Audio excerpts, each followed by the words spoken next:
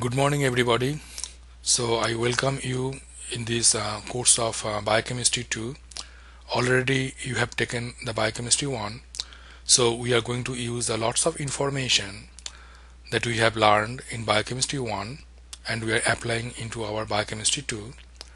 So at the beginning I'm going to talk about our office hours, the textbook that we need, the course objectives, especially the learning objectives here, and you are also going to learn the exams, the absence policies, all these things we are going to discuss here. To begin with, my office hours has been changed this trimester. It is Tuesday and Thursday. It is from 11 o'clock to 1 p.m. and Wednesday from 10 a.m. to 11 a.m. here. We still do not have any lab hours. We don't have any labs. It is all lecture, 3 hours of lecture per day, 3 days in a week. And this is my email address. If you need to contact me, this is my extension. I prefer email if you have any questions, but you can always stop by during my office hours to discuss if you have any thing to discuss about the topics biochemistry here. To start with, I think whatever we learned in Biochemistry 1 we are going to apply also in Biochemistry 2. In Try 1, Biochemistry 1, we have learned about the carbohydrate biochemistries, mainly the metabolic pathways, but before that we also learned about the functional groups. In this Biochemistry 2 we are going to use all those functional groups, how they are important in performing several biochemical reactions. We have learned so many of them, like hydroxyl groups, like phosphate groups, the reactions, oxidation, reduction reactions, which are also important again. We're going to see many times the involvement of the oxidizing agents or the reducing agent, like we talked about NAD plus, FAD, those are the oxidizing agents, and when they are converted to their corresponding reducing agents such as NADH or FADH2 or the NADP, the phosphorylated form was also converted to the phosphorylated reduced form, NADPH. So in many oxidative pathway, which are also catabolic pathway, which are also talks about how the larger molecules are broken down, and that's the oxidation process, the catabolic process, the breakdown process, and also highly exergonic process. Compared to that, when we are talking about the reduction, we are using mainly the NADPH as a reducing agent. These are endergonic reactions. They trap energy, and many biosynthetic pathway, actually almost all reductive biosynthetic pathway uses NADPH, and you have learned the major source of NADPH in Try 1 you have learned it. It is a pentose phosphate pathway. And also you are going to learn there is another Malik enzyme reaction which is connected with the Krebs cycle or the tricarboxylic acid cycle. They are also linked with the NADPH productions, which is an important molecule reducing agent in our systems and which are used, and also these are derived from the vitamins.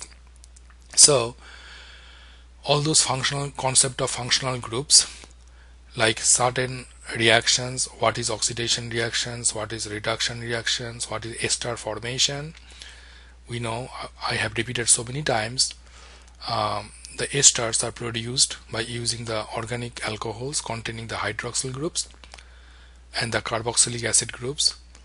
They combine and they produce the esters.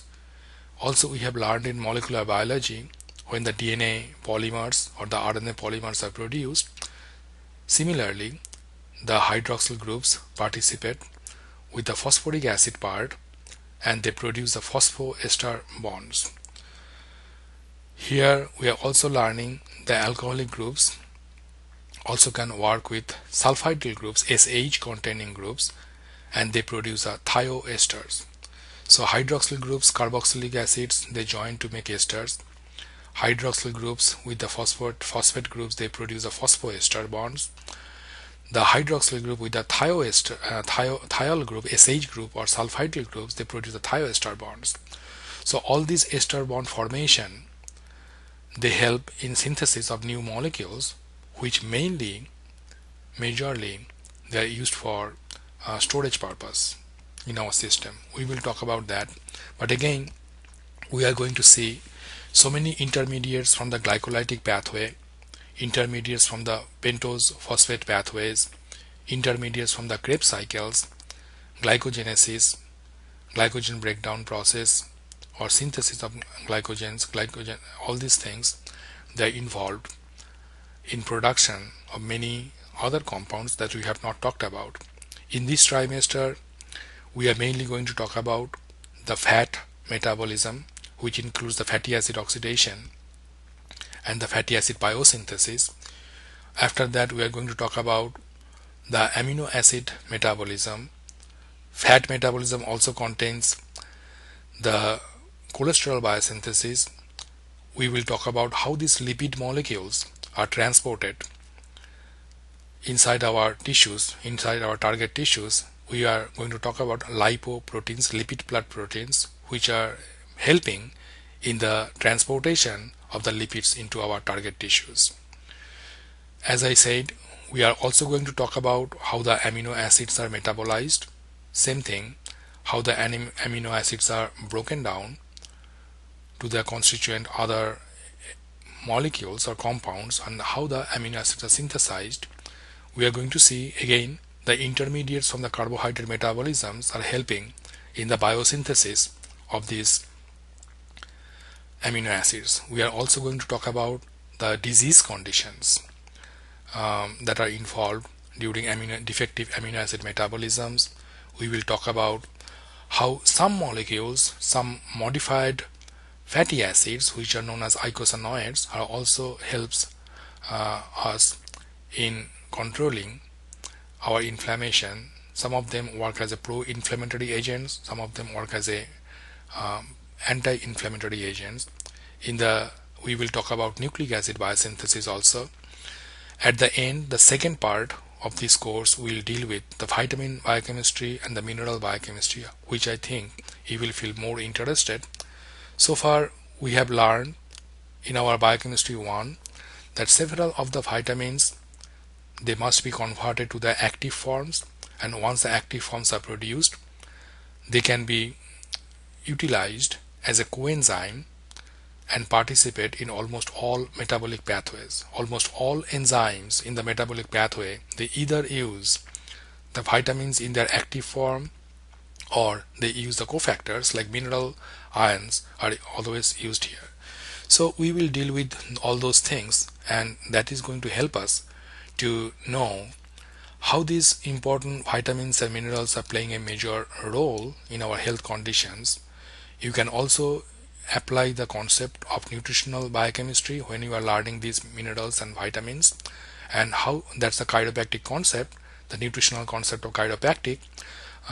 We can treat many patients who are undergoing deficiency of these vitamins and minerals, and by supplementation, by proper adjustment of these minerals and vitamins, many of these diseases can be fixed, many of these clinical situations can be reversed back. So that's an interesting class we're going to talk about here. We are also going to know there are some special products derived from the amino acid. There are several amino acids which are involved in heme biosynthesis. Heme is required, as you know, at least you know, the hemoglobin, myoglobin biosynthesis. But we are also going to see many of these important amino acids, they are involved in creatine biosynthesis, they are involved in nucleic acid biosynthesis, they are involved in synthesis of so many neurotransmitters in our systems, second messenger molecules. So they have many importance in our systems. Not only the amino acids are involved in proteins and peptide biosynthesis, but they are also important for generation of so many other important molecules in our systems. And we are also dealing with the mechanisms of these nutrient molecules, vitamins, everything in our, and how that is related to our chiropactic, how that is linked with our physiologic concept, general pathology, pharmacology, toxicology, the nutrition. So you are going to see everything involves almost every topic that you are learning onwards. The importance of biochemistry, the importance of biomolecules, how they are applied here. Our required textbook still remains the Leringer's Principles of Biochemistry, and the second textbook we need the Krauss Food and Nutrition Care Process. The second textbook is required for the vitamin and mineral section that we are going to talk about here. We have the red scan run as usual. The department will supply that to take your exams. There is a nice recommended textbook, Lipincot's Illustrated Reviews Biochemistry, which is an important one. That's a nice review here. Our major learning outcomes are these: that identify biologically important molecules in relation to their major actions involved in biochemical metabolic pathways. So that's the level 1. You are identifying which molecules are important. Second learning objective, you need to demonstrate the biochemical metabolic pathways, the every steps as you have learned in glycolytic pathway and how they are regulated. So that's the regulatory mechanisms. Third important learning objective, you should be able to elucidate central biochemical function of the molecules you are learning in a particular pathway and what is the mechanism of action of them. Once you know or able to understand, apply identification of the molecules, how the metabolic pathways are running, how they function in our system, in our health conditions, what are the mechanisms of action. At this point, you should be able to integrate all the informations. You should be able to evaluate the biochemical concept and mechanisms of action, and you should be able to interpret what to do, how it is linked with the pathology, and how to develop your treatment strategy. All these things are important. That's how. Next, we are coming to our biochemistry course mapping. This trimester we have matched our student learning outcomes with the CCE, meta competencies, the Parker graduate focus, and our national board part 1 chemistry with the objectives, how they are linked to each other. You can read these things here.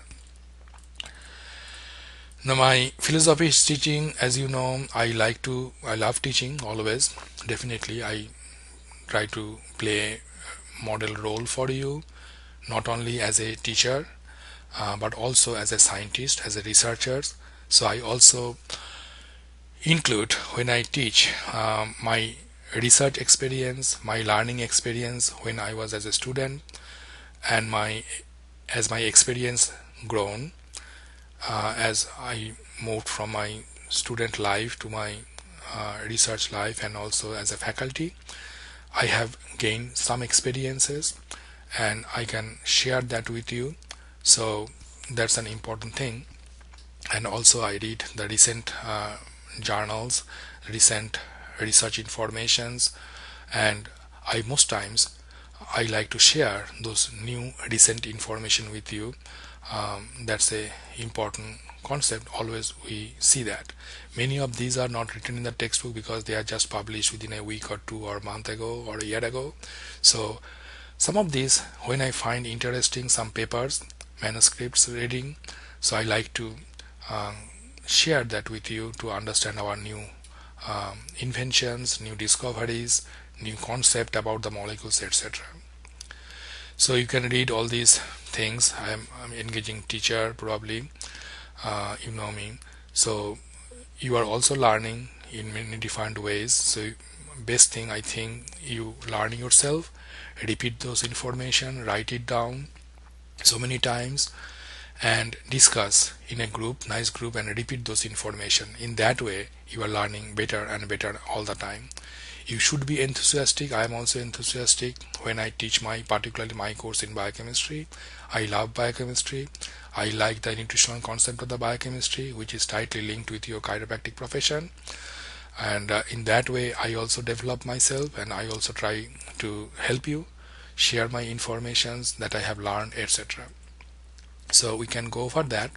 Next, I am going to talk about as a student you have certain rights, and also as an instructor I also do have some rights to do that. Our grading policy in Parker University, we have A, B, C and F grade. We do not have the D. 69.49 or below is unacceptable, or that's the failing grade, and I set up my Blackboard as 69.50. That's my borderline. If you are getting 69.49, that will be indicated as a F here. So in this exam, Biochemistry 2 course, I have 3 lecture exam, 25% each. I have 1 critical thinking assignment which is linked with the Try to capstone project that I give in Biochemistry 2. Similarly, as you have taken the classroom group activity in trimester 1 with the G proteins, here also we are doing the classroom group activity assignment, and I will give you the information that you need to know, and then you are working as a group of 4 or 5 and answering those questions within the class periods, and we can discuss that again later, so in details. So in that way it is 10% of that total 100% of the total grade here. We have online quiz. There will be 6 quiz. It is 5%. 1 lowest quiz grade will be dropped, and final lecture exam is 10% here. So for the online quiz, it will be open. You will see in the announcement. You need to take that on time.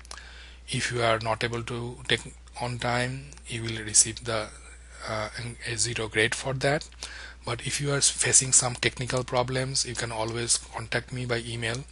Then I can see, review and fix that for you. There is no makeup exams for quiz. There is no makeup exam for any exams unless it is a excused absence. If you are not able to take the exam, inform me beforehand most time. But sometimes we don't know, due to some accidents or some unforeseen things can happen. But always I like to have a documentation to give you the excused absent, and for that excused absent, if you are missing any exam or quiz, I will allow you to take that makeup quiz or makeup exams for that. I do not give any extra credits in this course. You can, the most of the questions that we are asking you will be the MCQ type, single multiple choice question. There could be some filling type questions, but I have right to give you short answer types also, or 1 essay type or 2 essay type questions here. And when we are talking about the makeup quiz or makeup exams here, lecture exams, remember that I have that right to give you all multiple choice questions or some short answer questions or some essay type question. I reserve that right for me here. You can read these things. Everything will be due in time. We have several learning. This is showing the trimester capstone project for all tries here. We are focusing on all these things. All trimesters are focusing. In try 1 you focused on this, try 2 you are focusing on these things, and it is a continuous process for the capstone project here. So here also we have written the student learning outcome about the capstone project here. So you will be able to see these levels, what you need to do for this capstone project or group activities here. We have academic assistance. If you need some accommodations, the university will arrange that for you with proper documentation and review processes. We have academic policies. We particularly the professional conduct things, course outlines are also described here. Like in the first we are beginning with the fatty acid oxidation and ketone bodies. This is the fat metabolism, which includes the oxidation of fats, ketone bodies, the synthesis of lipids, cholesterols, blood lipoproteins, icosanoid, all these up to topic 5 is under the lipid metabolism. Once we cover that, we are covering the amino acid metabolism. We are talking about how the nitrogen part of the amino acids are metabolized to produce urea, how the carbon portion of the amino acids are also metabolized to produce so many different things. Next, in topic 8, we are going to talk about the 1 carbon group transfer reaction. We are partially starting our vitamin chemistry, but not everything. We are going to talk about special reactions performed by the tetrahydrofolic acid vitamin B12 and the specially modified amino acid S-adenosylmethionine. Then we are going to talk about how different amino acid can produce some special products in our systems. Metabolism will be covered, as we have learned all metabolism: carbohydrate, fat, amino acid, nucleic acid metabolisms, and now we are going to see the connections between among all these metabolic pathways here. From topic 11, we are starting our vitamin chemistry. It is divided, and we are using the second recommended textbook here, or required textbook here. We are talking about the water soluble vitamins, fat soluble vitamins. Once we complete that, we are moving to the mineral section. We are completing the major minerals and the trace elements or trace minerals, and that completes our course here. So I have also written individual lecture topic learning objectives for each topic. It is in more details. I recommend you to keep this handy. It is also described in our Blackboard web page. You will see for each topic there is a specific learning objective for this that will be useful. Keep this handy for each topic when I am lecturing on that. And after this, you are going to see, once we are completing this specific learning objectives, this is the QP critical thinking rubric for the classroom group assignment. So this is saying all these things: what is the purpose? If you can define that or demonstrate that, you cannot do it, does not clearly understand the purpose of this assignment, or you can understand something, or you can understand fully. So in this way, I'm using this rubric to grade you for that assignment here. So you can go over that. Then that completes our course here. If we see our lecture calendars, lecture calendar is also dated, and it is also describing which chapters we are using for the Leninger's textbook. We have the online quiz and which topics are covered in the quiz. We have the exams, as you see here. Exam 1 is covering topic 1 to 4, but these are all tentative. We can change it and we can roll over to the another topic. It is changeable, it is not, and it is a capstone group activity assignment. That's a group activity in your classroom. We are talking about that. So this is also covering all the quizzes here and chapters, different chapters from the textbook. So this completes our course calendar and course syllabus. Thank you very much. We will start our class in our next day, and